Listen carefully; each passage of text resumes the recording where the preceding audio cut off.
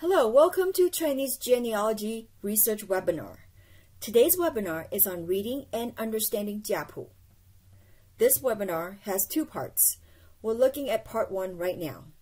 My name is Lena Wakefield. I am an Asia Research Specialist in Family History Library. Let's begin with, what is a Jiapu? Jiapu is an important part in Chinese genealogy. It is a family genealogy record, including lineage structure that shows mostly male descendants in linked patrilineal sequence. During this webinar, together we will learn what's in a Jiapu, what to look for in a Jiapu, and how to extract information from a Jiapu. Let's start at the very beginning, which is table of content. Usually this is found at the beginning of the book. Here we have the locality. In this case is Fuli, which is an area in Taiwan. Next, we have the family name, Li. Following that, Qi Xiu, meaning this Jiapu is the 7th edition.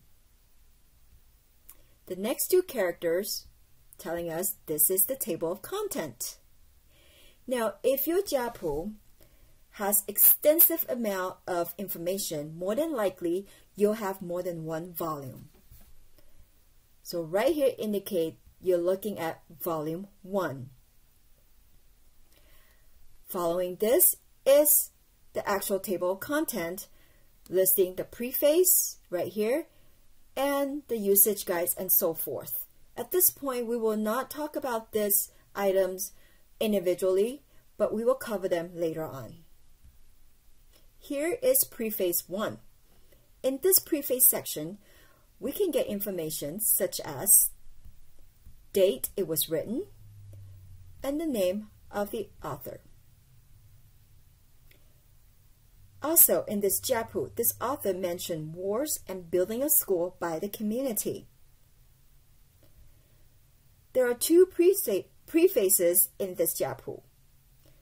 Here's the second one, where we can find information about the generation place of the author. This author is from the 22nd generation, his name, and the day this preface was written. This author also mentioned the migration of the family and that it has been 50 years since they last updated this Jiapu, and this new update edition is a collaborative effort of the clan members. Now we're looking at a usage guide. This usage guide explains the style of the Jiapu, the way the records should be kept, and how to read the Jiapu.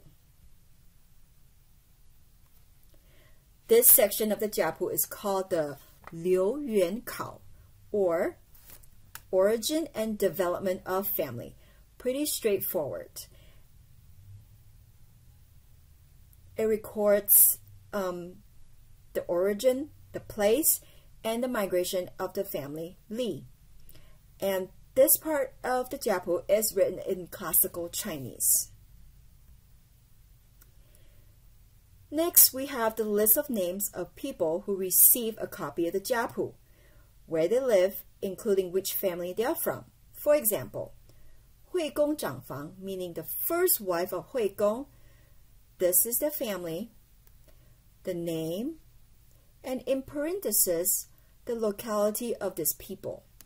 This is Hui Gong Er Fang, from the second wife of Hui Gong, the names, and the locality. Now we are looking at two different lists. This list right here, the people who were gifted a copy of this book, and right here are the people who purchased a copy. Here we have the list of dynasty. China was politically divided during multiple periods in its history, with different regions ruled by different dynasties. Dividing Chinese history into periods ruled by dynasties is a common method of periodization.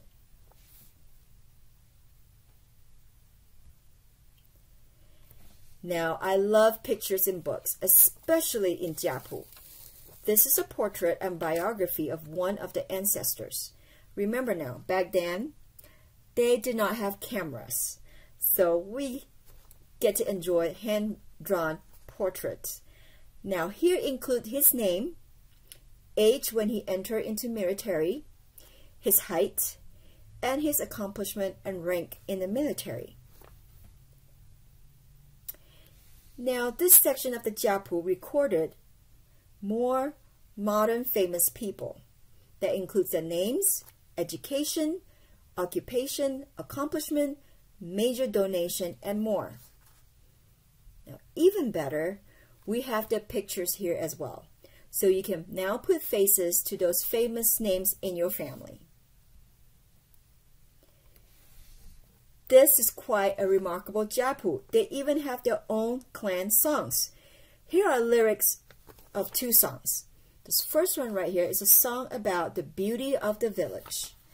The second song right here is about an iron furnace. We will later see more about this iron furnace. I think this family really treasure this particular furnace. Here we have a donation list. Includes name of donors, locality of donors, and the amount they donated. For example, this is the name. The first row is the name. Second row is the locality. And third row right here is the amount of donation. Now, we're looking at the table of the education and occupation statistic. This is really interesting because it allows you to, at one simple glance, an easy to read table format, knowing the occupation and education accomplishment in each family. For example, Hui Gong Zhang Fang, again, the first wife of Hui Gong. This one, the second wife, third wife, and these are other siblings. And it's divided with different level of educations and occupation. This one right here, 博士, meaning PhD, 教授, professor, 硕士, master degree, 研究生, postgraduate school, 大学大专, university, 高中中专, high school, 高级工程师, high level engineer, 工程师, engineer, 企业家, entrepreneur, 高级教师, teacher, 经济会计师, accountant. So we have here, from this family, 1 PhD, 5 professors, 112 master degrees graduates, 1 postgraduate, 90 university graduates, 353 high school graduates, 3 high-level engineers, 12 engineers, 2 entrepreneurs, 18 teachers, and 3 accountants. So by reading down each family, you can see in one glance the accomplishment and education statistic. Next, we have the male and female statistic table. Here looking at the locality, the family name, male, female. Again, divided by first wife, second wife, third wife, and a sibling. Now, this doesn't mean this first wife had this many children. This simply means from this side of family, from the lineage of the first wife, this is the many generations up to the 7th edition of the Jiapu. Remember now. So from the middle here, we're going to part it in the middle. This line here to the right is the number of male. Here to the left is the number of female. For example, in the male category, it is divided into 60-year-old and above, 20 and above, 8 and above, and 8 and below. So in the first wife family lineage, we have 429 people at this point who are 60 years and older, 1,162 who are 20-year-old and older, 378 for those who are 8 and older, 437 for 8 and below. And this is the total of the male of all this together. Now over here, this is interesting. For the male side, it's divided into 4 categories. You have 60 and above, 20 and above, 8 and above, and 8 and below. For the female side, you have 60 and above, 16 and above, and 16 and below. Okay, did I mention I get excited when I see pictures or drawings in Jiapu? Here's a map of the location of the tomb of the first migrant ancestor. Notice the mountains. Here's the tomb, surrounded by houses, trees, and indication of paddy field, some of this area. Here's a close-up drawing of the tombstone. In this drawing, you can find the name of the husband and the wife, location of the tomb, and description of its surrounding. Next, we have the map and description of the surrounding of the ancestral hall. Again, with details of mountains and roads. The ancestral hall is right here in the middle. You have houses on the side, trees on the back, and other landmarks surrounding it. Now, this is a detailed description and drawing of the actual ancestral hall without the surrounding. You can see how many wings there are, how many rooms, in the detail such as windows in each building and doors. And this is the main entranceway. I want to bring your attention to this right here. This is an iron furnace. Remember earlier on we talked about how they have a song about an iron furnace? Yes, this family really treasured this iron furnace because this iron furnace has its own page. Look at the detail and how intricate this drawing is. From the handle to the carving lines on the top part of the furnace to the bottom of the carving of the animal faces on the legs. Now here we have the memorial ceremonies. This part of the Jiapu really intrigued me. It has such detail of ceremonies of worshiping, such as table display, storage of ceremonial furniture, utensils, tablecloth, dishes, and even down to the eating ritual, such as prohibition of consumption of wine and meat before the actual ceremony.